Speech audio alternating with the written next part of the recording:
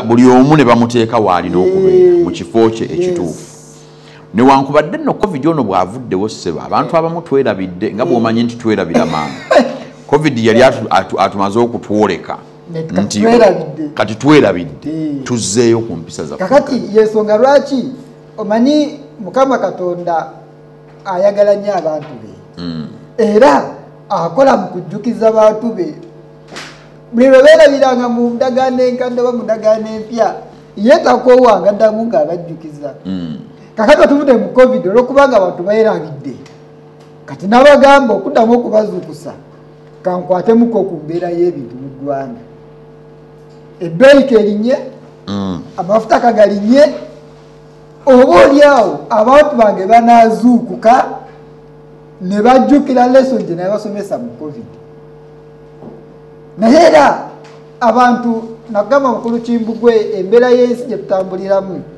efaanagana n'abayizi abali mu kigezo. Batya Nti abayizi ng'anaakola ekigezo omusomesa amusomesa emyezi 2.5. Kati emyezi 2.5 bw'amala omusomesa mu weeks ezisembayo 2 n'ayagala alabe bye nasomesezza omuyizi wange abikutte yabitegedde oba namaze budde. Kati n'amuwa ekigezo n'amuwa n'obubonero. Kati n'ensi bwe tutambulira bwetyo nti embeera ze tujja tuyitamu ez'enjawulo, it is a lesson. Tubeera mu kiraasi nga tusoma nga bwe tulinda ekigezo. Kati juuzi ekigezo kyajja ekya covid ne kimaakinga abantu ne kibalaga gwe you are below average, you are below 50%. Covid naye yalimbamu. Covid batusomesa birala ate bwe twatuuka mu pepa covid ya setting. Antu akubanga mu mwalimu mwagala kasasi. Bali batusomesa birala covid ya setting birala kugamba nga tuli off topic. Mu mwalimu mwagala baba wa kasasi ekigezo kye kino. Naye ate examiner nga settinga yayagala kukube off topic. Era yensonga lwaki covid yakuba abantu off topic. Naye mu relation n'ekigezo tugamba nti covid otegedde covid kali kabonero nga bona bango nakola UNEB exam naye nobaawo ne mocks waberawo ebigezo ebyo ebisooka ate bikaluba olumu babigonda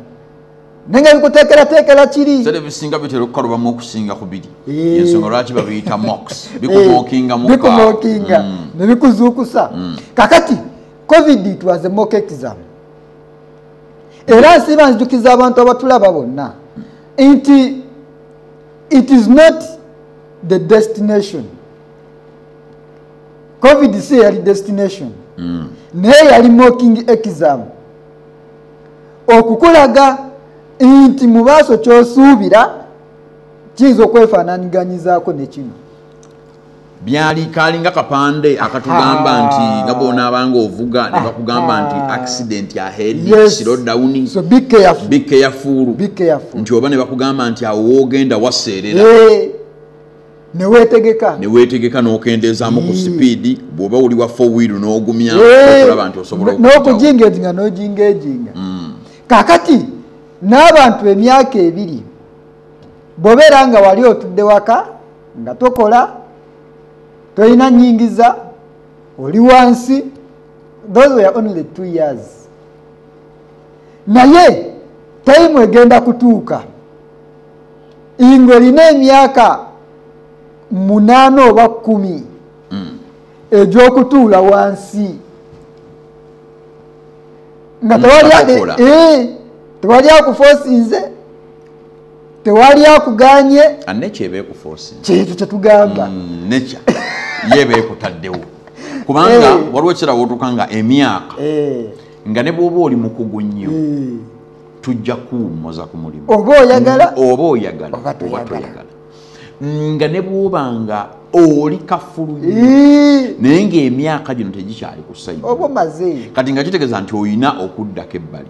naye mu kudda ebbali tekitegeeza nti ate obuvunaanyizibwa omuli okulya n'okwerabirira n'okwetuusaako abo busigalawo buli constant naye nga gwe emirimu egy'okukola egikutuusaako tokyasobola nga kitegeeza nti olina okubaako n'abagikukolera. Yes lwaki tugamba nti eri it was a prototype. Manyi mu lulimi lwa computing nti anaaba nazimba software oba naaba akola website ennungi azimba tebayita prototype oba n'abazimbi bazimba amayumba mu bulimi lwabwe ate ebeera blueprint nti nsooka n'enkuba kyenjagala okutuukako nenkiteeka ku lupapula oba nenkola sketch nenkiraba bwe kinaafaana wanabeerawo omwaliriro wanabeerawo ekinaabiro wanabeerawo ki kakati ne covid ye prototype oba ye blueprint y'omuntu ng'atuuse where nature demands wanaatuuka nature ng'emukanyuze w'alina okubeera. Kino kibeera ng'ekifaananyi ekyamulaga nti owange mu myaka giri olibeera tugenda tuva waka, mu myaka giri olibeera tolina nnyingiza, mu myaka giri olibeerawo naye nga tolina okulabirira abaana bo n'abazzukulu. Ekifaananyi ne kikusiigibwa. Abantu abasinga kasita gavumenti yatandikawo enkola ya social security, gavumenti neteekawo body eya retirement benefits. Yes. Nga bakulaga nti osobola okukola nga bwe tukuggyako akasente ne tukakuterekera ate nga kabuwaze ne kakutaasa mu bukadde ekyo oli awummula n'agamba nti kasita nfunye obuweerero nina akasente kange akalindabirira gavumenti yaterekera kwako ayina ate okwongerako ettofaali eddala kuba kali alaba nga kamumala omusaala gujja ne bagutemako ebitundu 15 batemako ebitaano ekitongole nekimwongererako 10 ne biwera 15 ne bamuterekera buli mwaka zikola amagoba agenda okumalako awo bw'aba afubadde afuna omusaala mulungi ayinza okumalako nga kale ayinayo obukadde bwenga bu yabeera agamba tebumuyise. Kakati nakugamba mukulu Kimbugwe gavumenti okuteekawo entabiro eyo teyali yakuyamba nnyo omuntu directly. Entabiro eyo the primary objective okitegedde ya gavumenti okuba nekituta consolidated fund jeje ku bantu neginvestinga nekola amagoba.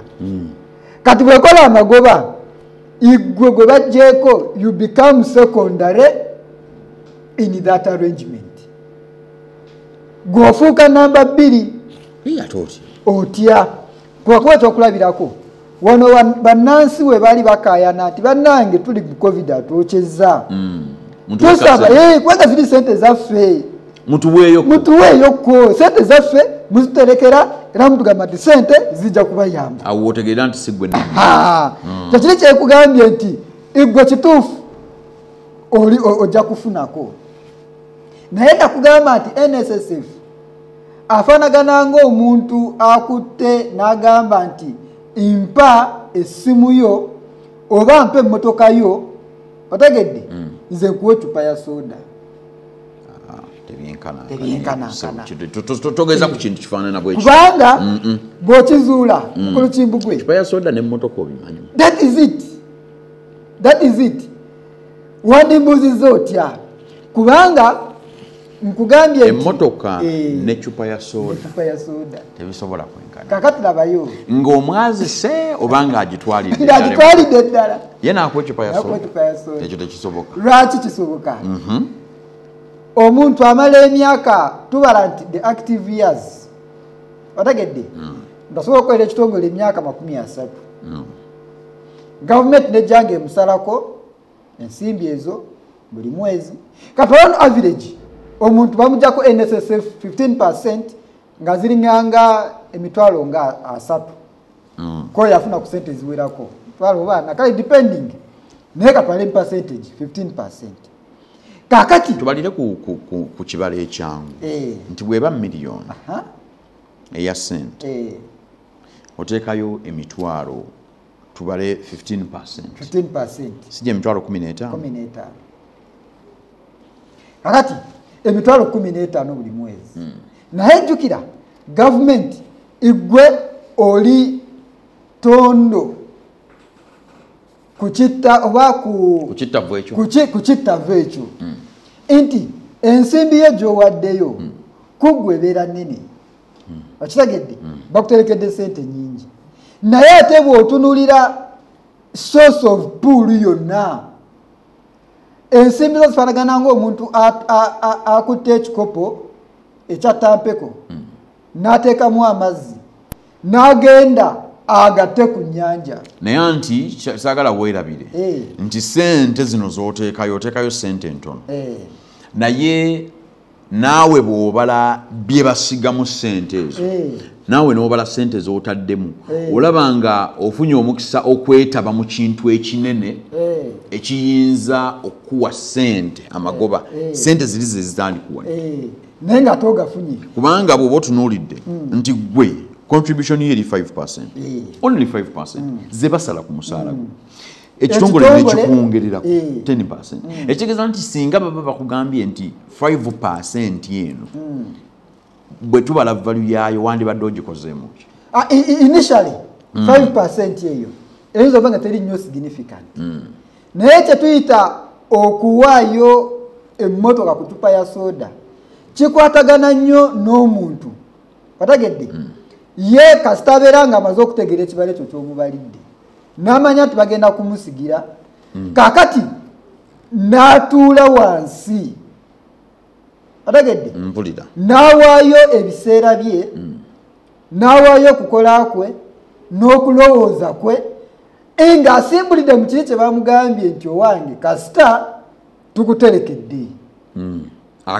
akatono kyekiri kyenkugambye nti in the real sense bw'obalamu ensimbi gavumenti zeekuŋŋaanya ku bantu zibeera nyingi era zisobola okukola investment. It is a scalable investment. Naye it is a scalable investment on the side of the government. Ate ogamba okitegeera igwe kituufu bakuterekedde era oli rest assured tyogenda kufuna ensimbi zo n'amagoba amatonotono. Ekintu ekyo Isaac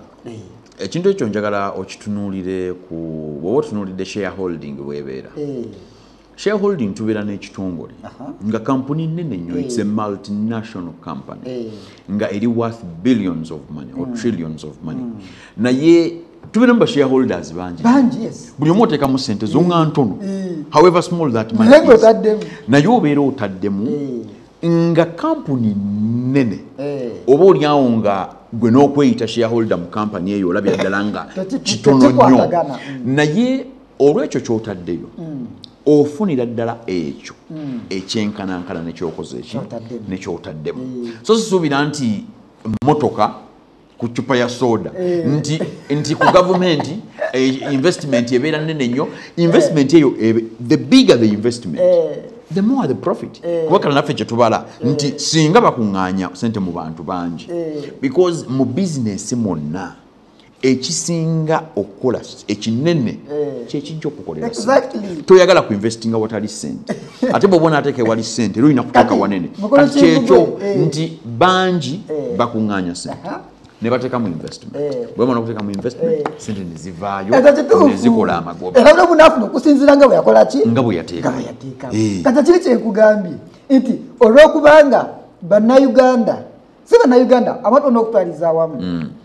omuntu yenna gye buva ne gye bulaga buli lwalitya okuyingira in the risky adventure katuturezinge bwetuti omuntu yenna gyakoma okwagala okuba ne safety kyetuyita security gyakoma okufuna ekitono ekyo bwekiri mu business ekyo bwekiri kati the less the risk the less the profit kati tugamba kyekino olw'okubanga NSSF it is a mandatory policy atagedde nkola ya buwaze oba oyagala oba toyagala kasita oba ng'oli mu ttuluba eryo you must take that oba olina okuteekayo kati toyinza kukikubaganyako nyo ebirowoozo kubanga kikola ki bwekiri kyempita okugeraageranya kikwatagana nnyo n'abantu abawa comfort abakozi ne babagamba nti olwokubanga ekittavu weekiri therefore you are safe. Ekyo kikyamu. Kati ngezaako okunnyonnyola eggwanga nti newankubadde obwetaavu ne security ne gavumenti ekuteereddewo omuwaatwa kyenayise comparison gyeri mukulu Kimbugwe wali kutegera ku face nga reality yaayo NSSF nga yo simbi ne motive zaayo simbi nungi naye kugambye nti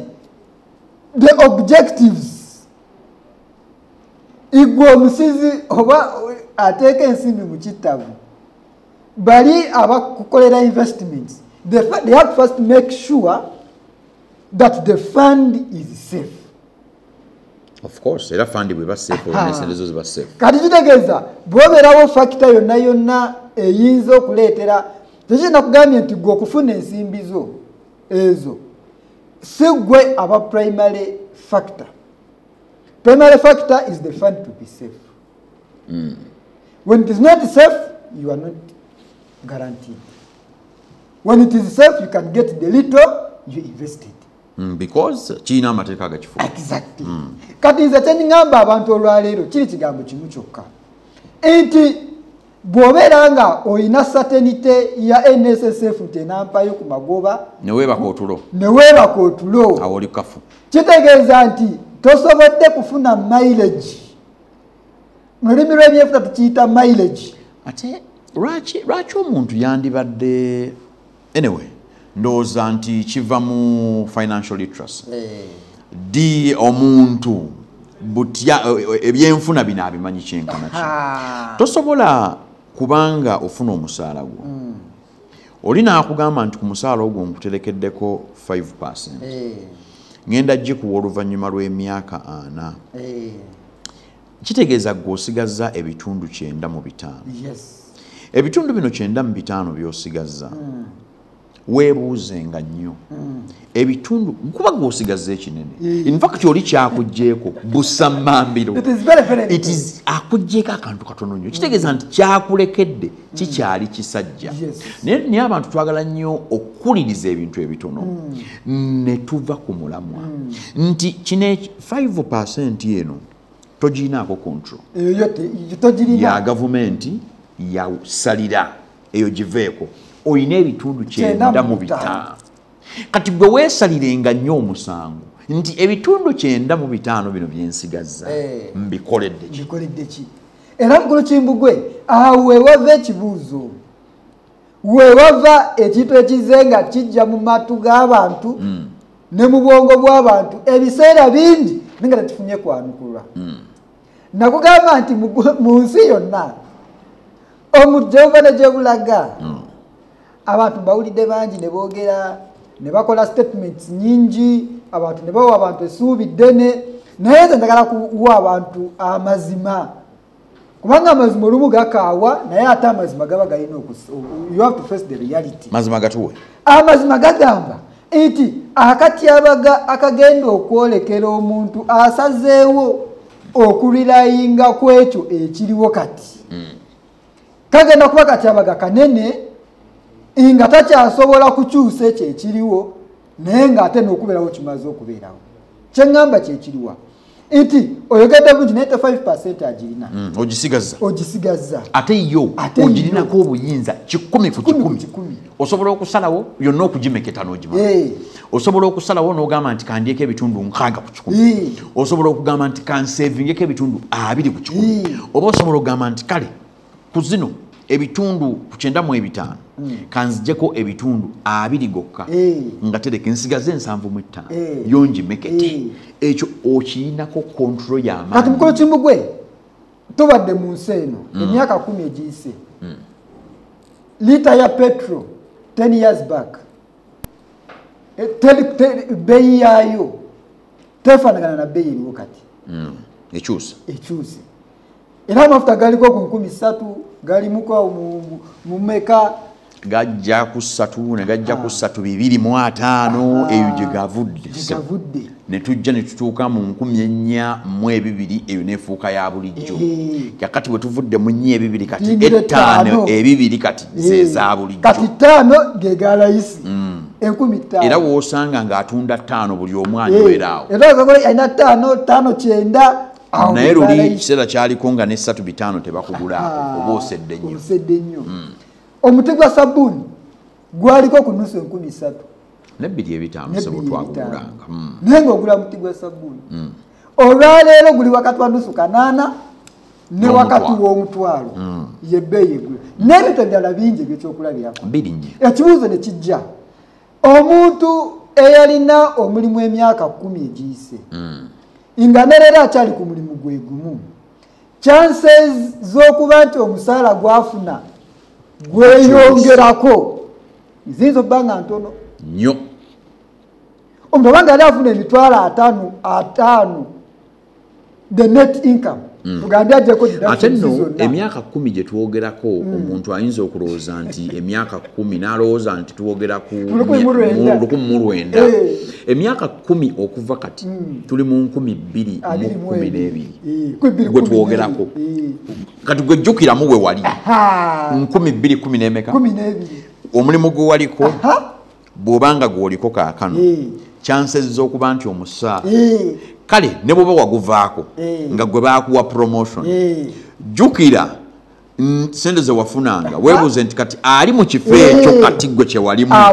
afuna sente mmeka ojja kwesanga era afuna zezimu ng'ekifo ekyo kyo tebaakyongeza musaala kati sente omusaala kale ne bwoba gweyongerako ebisaala ebisinga gweyongerako by 10%. Era olaba mu appraisals we bagamba adamu nange munaffe yakoze bulungi nnyo ono sikero ye erinnye by 10%. Kitegeeza okuba nga ofuna emitwalo 5 bakwongedde ezzike era ne bakubira engalo bano ne bakwebaza ne bakulabanga n'okusakiringa bamwongeza omusaala naye newerabira nti omusale gwe bakwongeza 10% naye ebiri mu saturation wabweru inflation n'embeera ebintu kwe birinnyira ne cost of living embeera kwerinnyira ate yo teyeyongedde escalating yinza n'okwekubisaamu ssebo ng'eri 100% toba bakwongeza 10%. Kati newekanga nti omuntu oyo y'omu afuna emitwalo 5 kyokka ebintu byeyetaagisa mu bulamu bwe sigamba nti yejalabiza sigamba nti sente azikozeseza bubi sigamba nti oba tasuze mu nyumba ya bbeeyi asuze mu nyumba gy'ogamba nti yeeyo naye ng'ekyamazima emitwalo 5 gyayingiza the minimum that person needs is 1 million. Ekyo kituufu ze yeetaaga okubeerawo ekyo nga kitegeeza nti ate nno ekyo nno kiddayo ne ku bantu abakozesa abantu era juzi nina gwe nali njogera naye awo ne mugamba nti emirimu gino yali amanyi nno nsaaga ne mugamba nti bwe baba bagaba emirimu eri abantu be batawa mirimu gimu ne bw'aba ng'agwagala nnyo ng'akwalifayinga ku mulimu ogwo era ensonga lwaki bwe baba bakubuuza bakugamba nti indicate marital status ne bakugamba nti tulage n'abantu abadipendinga ku mwe b'olabirira oli mufumbo nti ye olina abaana bameka basatu kati agaba omulimu bw'amala okutegeera ebyo alina omulimu gw'atakuwa era amanya nti kaakati ono kimbugwe mufumbo alina abaana bameka kaakati agenda okulaba era bamu bagamba nti muleete ne marriage certificate bwe bakuleetera proof of marriage bagenda okulaba nga ekyamazima obadde mufumbo emyaka 10 omusajja ono ayagala kuwa mulimu gwa mitwalo ameka omulimu guno ne bw'oba okwalifayinga ogufuna ajja kutya ogukuwa kubanga tegugenda kusobola kusatifayinga byetaago byo ekyo kiba kitegeeza nti ogenda kemebwa mu mbeera emu oba endala okubaako engeri gy'otetenkanya obeerewo kubanga balance omulala bagenda kuwa emitwalo 5 bwe tujjako transport n'okulya n'ebirala ogenda sigaza sente mmeka ezitwala abaana ba babiri ku ssomero osasuleko rent olabirire ne famire yo alabira nga tekikyasoboka kati gwe nga bakugamba era gwe olaba bulabi ninga buli kimu nkirina buli kimu ntuukiriza bulungi nnyo kumba oli ye scale tebagiranga mu mawulire niye scale y'abaagimajja n'asasula kati gye agenda okutunuulira ebintu bino n'agamba nedda kakati mukulu Kimbugwe abantu bangi nnyo olwaleero abali mu mbeera eyo kati ne wajjawo ekibuuzo ekigamba nti wakati mu mbeera ng'ensi etambula weetyo one abakozesa they want to objective y'omukozesa yenna is profit maximization butere ye ayagala kulaba ekitongole kyange kiyingiza kiti ensimbi obungi bwakyo era omuntu mugambe nti omukozesa yenna anoonya engeri yonna gy'asobola okusasulamu sente ye ekimusuza ng'atunula magoba kweyongera ate ekimu ku byongera amagoba gwe kuwa sente ntono kakati gwe n'obeeraawo n'otuula mu ntebe n'olowooza nti mukama wo akufaako nnyo oba akwagala nnyo n'okwagaliza kumbe ye kyafaako gwe beera mu mbeera ennungi nakakasa nti Kimbugwe asobola okujja ku mulimu ateekawo embeera ekusobozesa okujja ku mulimu okole bw'alwala asobola okwejjanjaba bw'afuna ebyetaago wegamba livelihood waali katwabeera nga waali kitegeeza ku mulimu gwange ajja kujja akole zefuna amaki amagoba kitegeeza ti Kimbugwe agenda kubeera ku mulimu nga intention ye yakubeerawo naye nga si yakugaggawala wabula gwakolera yakola okugaggawala ono ye n'abeera nga yayambula okugaggawala ate era n'abakozesa abamu bateekawo embeera ekulemesa gwe okugaggawala bwe kiri kuba bw'onaagaggawala ani anaamukolera ayagala osigalewo era gyensonga lwaki ne bw'aba akola increment yeri ya 10% gyetwogeddeko nti bw'oba obadde ofuna emitwalo 6 n'agamba kakati ojja kufunanga kale 6 oba 6 muli ogamba wamma byenkola bisanyusa omukulu asiima awo n'osigalawo ne wayitawo emyaka emirala 5 n'akwongerako endala n'otuuka 7 naye jjukira emyaka 5 egyo gwe obuvunaanyizibwa bwo bweyongedde kyenkana kitegeeza nti gy'okoma okubeera ku mulimu ogwo lowooza nnyo ku butya bw'ogaziya era nze ntera ogamba abantu ababeereyo ne balowooza nti mbeera mbakudaalira naye nze ngamba omuntu yenna bw'obeera oli eyo nga okozesebwa kimanya nti in reality tolina mulimu in reality oli muweereza ow'omuntu alina omulimu naye gwe kenyini tolina mulimu oba tegera amakulu agali awo gwe tolina mulimu naye oli mikono gy'omuntu alina omulimu kitegeeza nti gwe ogenda kubeerawo ng'owangalidde mu buweereza naye nga togenda kugaggawala naye ng'obuweereza bw'olimu si bwe buweereza obusiimwa nga bwe bulina okusiimwa bwe kiri era kiringanga example gyenakuwadde eyasoose nti omuntu yenna gye bakoma okumwongeza omusaala ne bamuwa ne allowances ne bamwongera ne benefits mukama we abamusibye enjegere ezigenda okumukuumira awo nga newankubadde yandibadde abalako kyakola ekyamagezi era example enyangu ye bannaffe be bawa emisaala egya gavumenti eminene emmotoka n'ew'okusula olunaku kontrakiti lweggwako oba olunaku emyaka lwe gituuka ng'olina ogenda mu retirement akadaako ne kavuga awo wootegeerera ekituufu kyennyini kye tuli mu kwogerako kaakano oyinza oba katosobola kifuna bulungi naye olunaku olwo nkimanyi bangi batulabanga baana baabo betuli mu kwogerako nga essaawa eyo akadde we kaavugira osobola okufumitiriza n'otubuulira ekyaliwo yensonga lwaki mukulu Kimbugwe mu dakiika zitono ezisigaddeyo njagala okutegeeza omuntu ng'otulaba olina omukisa ssebo naawe nnyabo okubeerako enteekateeka gye weekolera ekuyamba okuva mu buweereza oteeketeekewo omulimu ogugwo ogwo mukisa okyagulina olwaleero naye kimanye nti obulamu bwo nsiba nkigamba abantu obulamu bwo bw'obukwata n'obuzannyisa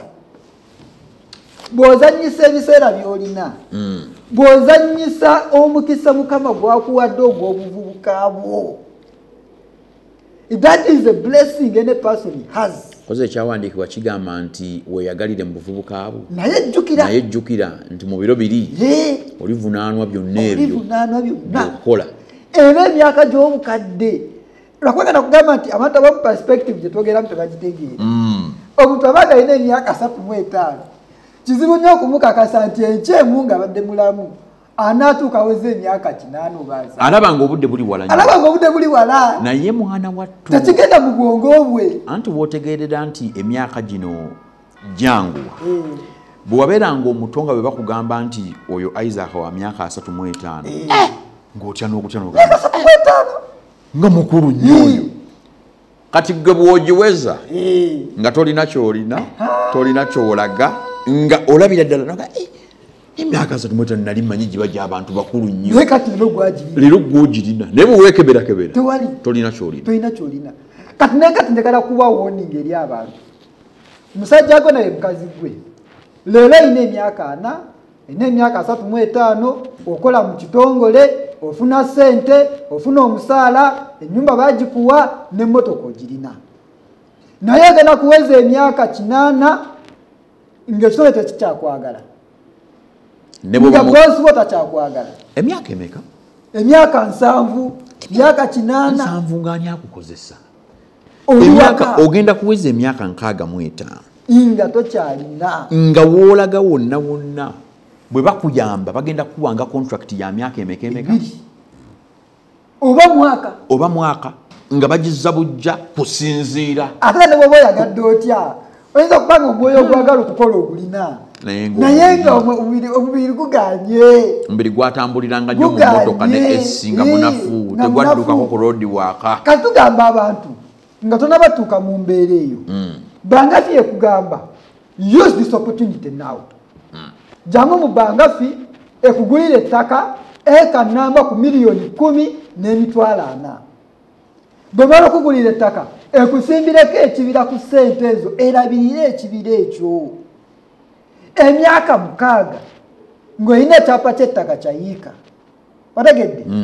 nga kuliko emiti emyaka 6 nga gisobola okuwa miliyoni wakati w'7 ne miliyoni 10 mu myaka 6 emyaka nno 6 gye tuli mu kwogerako ssebo tubale nti bwe balayiza abantu bwe tulonda mu 2021 ekisanja kino we kiggwerako bagenda okulayiza bali abaddako gwe balira ku kisanja kiweddeko tulonze bagenda okulayiza bali era simutegera kutegeeza makungula 2021 sura twalina okulonda 2021 twasimba emiti era banyini bo gye bali tugenda kutuuka 2026 when we are looking to harvest okitegedde nga tutunulira makungula kati omuntu bangamba nti ebbanga eryo lya myaka mingi bw'oba okiryogera wano oli alabanga emyaka mingi naye bwe okizza ku lupapula olabye ddala nga bbanga tewali weka tulere kati 2021 tumugenda mutuka makati tuyingire 2023 weka nga 2026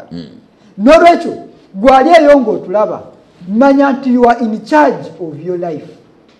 tewali muntu agenda kutekeratekera bulamu bwo okusinga gwe nannyini bulamu ekyo tekiriyo ekyokubiri olina okukimanya nti olwaleero olina amaanyi naye emyaka egijja nakuba nkulu kimugwete emyaka gyomugifanagana ng'eccupa y'omulwadde eccupa y'omulwadde etonya ttondo limu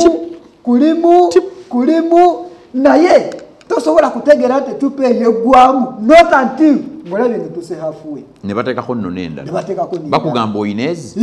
naye ng'etonya buli nogamba naye zinaggwayo dinezigwayo kati nawe emyaka gyo bwe giri leero olina emyaka 4 mugumu gutonye 42 tonye onaagenda okwejjuukiriza ng'oli myaka 5 mwegi ogambe yi bino jaweze ogenda okwekebera nga toyina buwuli n'olyoka ozuukuka ogenda okuyiriba ku street nga tokyasobola omutima gwagala naye nga omubiri tegukyasobola kati batugamba abantu nti ng'okyalina amaanyi jangu mu Bangafi osigale ng'okola emirimu gyo. Ate nno life expectancy yaffe njagala ojjukire bulungi nti tebannaba kulangirira nti etuuse emyaka 7. Life expectancy tuli mu 65. Abaddugavu abasinga naddala Abannayuganda awo kitegeeza nti bw'oba onaakola ssente zo zeeyagaliremu waakiri ku myaka kale 5 wandibadde nga omaze ozikola. Kati n'obaako ne 15 nawe n'onyumirwako ku bulamu nga tebannaba kuwalulira kaliba n'onyumirwako ku bulamu sebo osobola okuba nazo nga n'emmotoka okugituulamu balina okuteerawo akatto ne battamu omutto eno n'obeera ng'agyebaseemu obwebasiba oti nga ssente weeziri naye nga temmotoka yo naye nga tokyalina mirembe mu mmotoka kubanga osenze buse tewateekateekanga bukyali. N'olwekyo nga tumaliriza njagala kugamba abantu mwenna abatulaba miliyoni 12 zikuwayika y'ettaka namba ku myaka 10 ku miti bagisimbiddwa ku ttaka eryo osobola ofuna obukadde 2.5. Kana to put it in perspective kyetugamba kyekino teberezaamu omukadde nga tumaliriza omukadde w'emyaka 7 eyateekateeka yiika ze 5 nga alina small poles 2 buli myaka 2 zimuwa obukadde 40. Oba wali oba taliiwo ng'alina ne electric poles 3 zimuwa obukadde 4. Kati yagenda kunyumirwa obukadde bwe n'ekyo tumaliriza mbajjukiza Bangafi gye tuli mujje tubateeketeekere tuli mu sizoni tuli mu kusimba n'ettaka weeriri bw'osasula ensimbi zo ku sizoni ogendako n'ekyapa n'okifuna n'ogenda n'okulambula n'olaba ebigenda mu maaso. Ennamba z'essimu 0788 73 41 7 0756 47 44 20 0787 47 15 46 songa ne ku website www.bangafi.com ne email admin@bangafi.com. Tujja tandikirawo wiiki ejja nga tuzuula akatyabaga akali mu kuwangalira mu kukozesebwa. Tweyanziza nnyo tweyanzeege weebale nnyo okuba nti otwekuumiddeko okuva gye twatandikidde n'okutuusa kaakano ensonga za kulaba otya bw'oyinza kwekulaakulanya. Nkujjukiza nkoba za mbogo zejja zokka mu bunnya. Kale walibadde owulira n'obaako ky'okola akabi kali mu kuwulira n'osigala ng'okyalinze ng'okyabirowoozaako obudde obwo bw'omala ng'obirowoozaako bwandibadde budde bwakubanga project already etambula. Branch Mbugwe mbaddewo nnyo okutuusaako bino byonna ate mbadde ne munanga Master Lugemwa eri gye twatandikidde tiimu ebadde nnene nnyo okulaba nti byonna bitambula bulungi. Amel Mwaya munnaffe aleku gyali Luwaga wali nnyo po naye abaddewo ku kifaananyi wano okulaba nti ebintu bitambula bulungi. Mbere bulungi mweraba.